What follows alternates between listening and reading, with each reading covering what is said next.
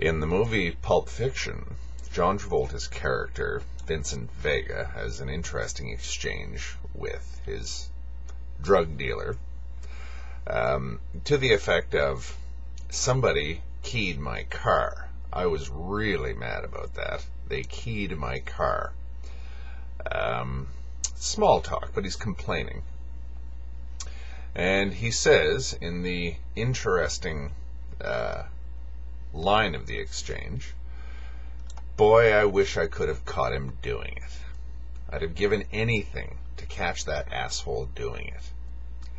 It had been worth him doing it, just so I could have caught him doing it." There's the tricoteuse mindset for you. And it goes to the very heart, if you ask me, of all of our moral questions. When we're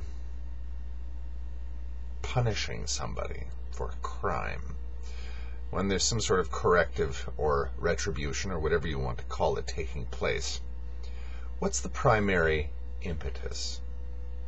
Is it to right a wrong?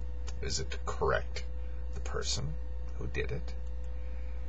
Or is it to restore the balance by allowing somebody to express power and visit violence upon someone else?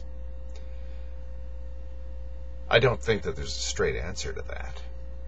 But I think that Vincent Vega's extremely, almost disturbingly candid remark in a work of fiction, even slightly absurd fiction, is very telling. Does what Vincent say in this exchange raise any interesting thoughts in your mind, in the back of your mind?